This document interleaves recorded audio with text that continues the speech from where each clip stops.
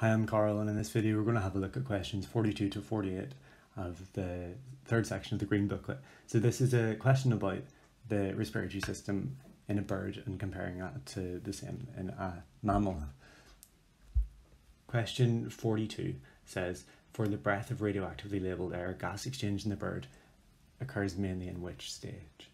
Okay, so let's think about what the different cycles are, and of course we're looking at figure 3 here. We've got the first step, which is step A, in which you get inspiration. And what happens in step A then?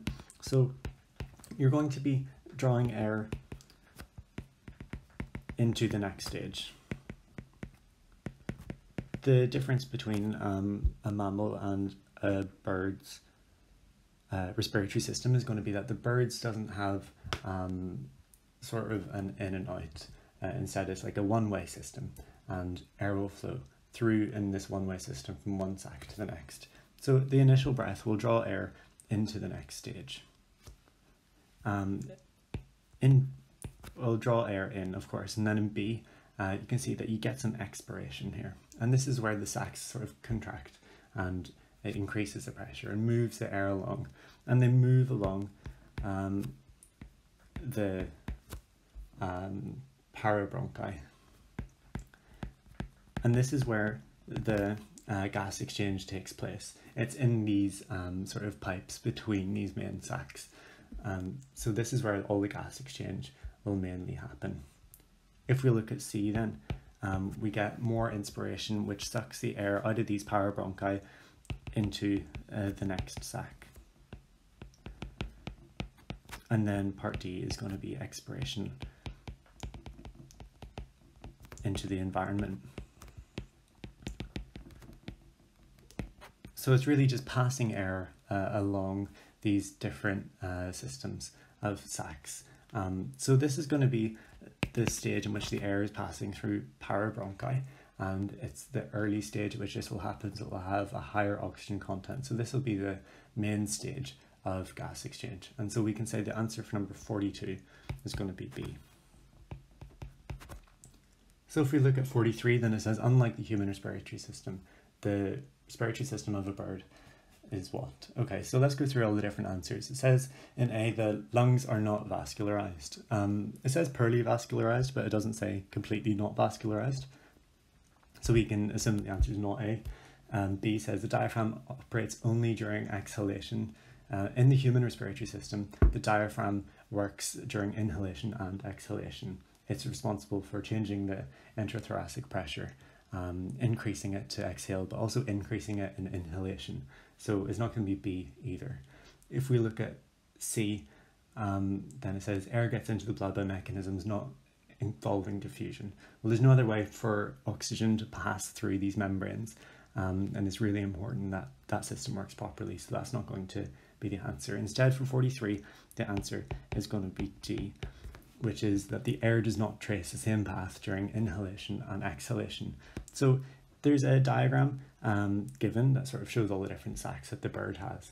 And it makes it look more like a one-way system, like this. The air travels through.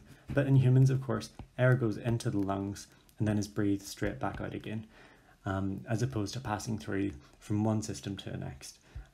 So instead of it being sort of this more circular system like the bird has, the air traces the same path in and out, which is the difference between the human and the respiratory system of the bird. So the answer for this one is going to be D. 44 says, which one of the following human structures is most similar in function to the bird's sacs? And so let's go through them. A says single lung. Well, the lungs have similar functions, of course, but in humans that's for gas exchange, and in birds it relies on parabronchi instead of alveoli, so it's a little bit different. B says the diaphragm. So the bird doesn't have a diaphragm per se. The sacs inflate and deflate, but they do cause a change in the pressure, and that can draw air in and squeeze air out. So it does have exactly the same function that's as the bird sacs. That is completely the same function. So the answer for this one is going to be B. To rule out the other two, C says single rib. Well, ribs are important not only for increasing and decreasing the thoracic pressure because of these intercostal muscles, but they also protect the lungs, obviously. But of course, the ribs of a bird would be slightly different because they have this contraction of the sacs instead. And D says the trachea. The trachea in humans doesn't do the same thing as the sacs in the birds. The trachea doesn't inflate and deflate, it stays the same shape because of the cartilage in it. So it's not the right answer here too. So the answer here is going to be B. 45 says air is exhaled from the bird during which stage? So going up to our thing up here, we can see that air is forced along this system in the exhalation stages, which are these two here. And if there's always going to be air in the system in all the stages, anytime you have any exhalation, you're going to be squeezing some air out so that you can always breathe some air in the inhalation stages. So in any stage that there's going to be exhalation, there's going to be anytime there's going to be any contraction of those sacs, there's going to be some exhalation. So that means that the answer for this one is going to be B and D stages. So the answer is going to be C in this case. If we look at 46 then, it says a large bird and a human both breathing at a constant rate of 10 inhalations per minute each begin to inhale radioactively labelled air. Assume that the durations of the inhalation and exhalation are equal. Compared with when it first begins to be exhaled from the bird, radioactively labelled air will first begin to be exhaled from the human. Okay, so again, this is just comparing the systems that they have. The bird has a more intricate system of sacs like this, and I'm going to just draw them in here. Not all of them. So if you imagine these sort of bumps are going to be the sacs, and the narrow bits are going to be the parabronchi between them, that I'm not drawing too well. You can see that air can move in here and is going to be forced along with each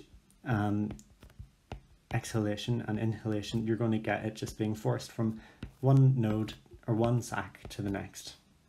And so you're always going to be exhaling air, but you're always going to be breathing in some new air. This air doesn't have to retrace the path it's just taken as in humans, whereas if you have the lung in humans, it looks a bit like this. Air goes in and then immediately is sent out again. So we're told that there's 10 inhalations per minute. That means there's one every 6 seconds.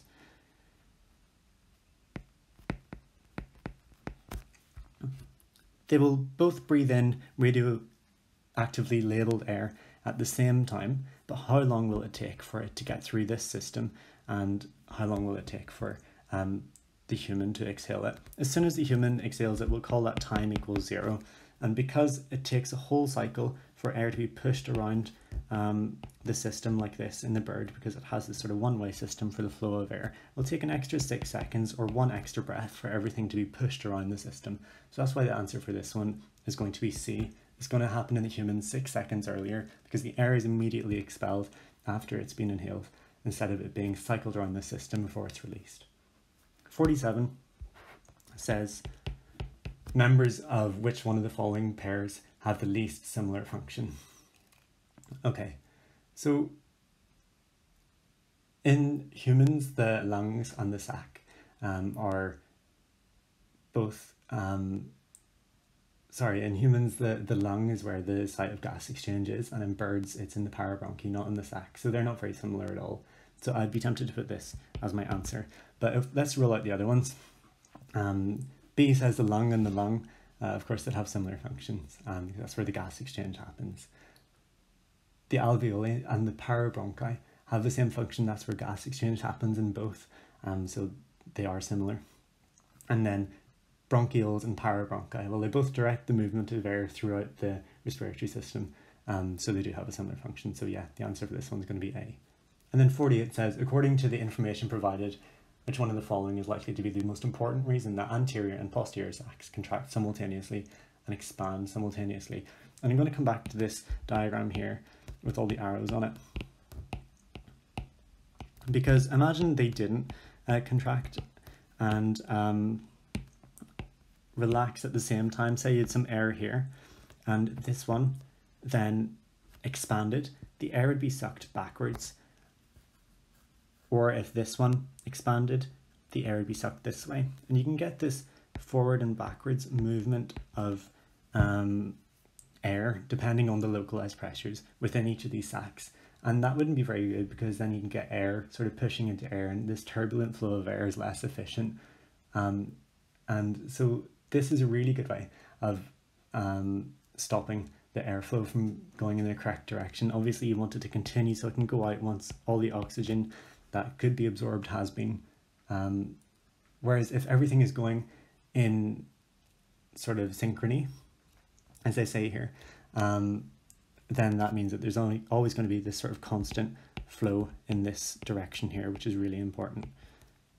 So the answer for number 48 is going to be A. But to rule out the other ones, we'll go through them. B says to maintain a high air pressure in the lungs. Well, of course, that's important to keep everything inflated.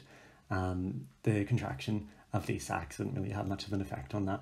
C says so that only one breath of air is in the respiratory system at any one time. Well, of course, the respiratory system would be full of air.